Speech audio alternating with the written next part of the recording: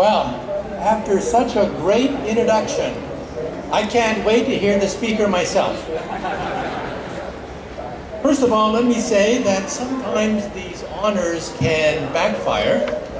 Recently, I was voted as one of the 100 smartest people in New York. I thought, wow, what a great honor. 100 smartest people in New York. However, in all fairness, I have to admit that Madonna also made that same list. And next year, they tell me that Lady Gaga is going to push me off the list entirely.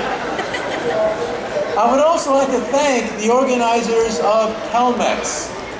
Everywhere I go in the world, I have never seen a giant telecommunications company like Telmex educate, interact, and entertain masses of people like today.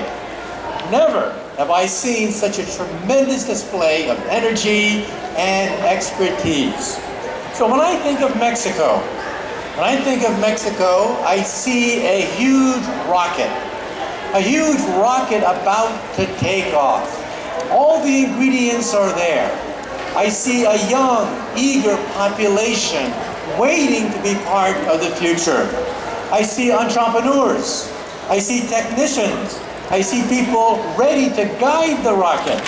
But what the rocket needs is a match, a fuse, something to ignite the rocket so it takes off.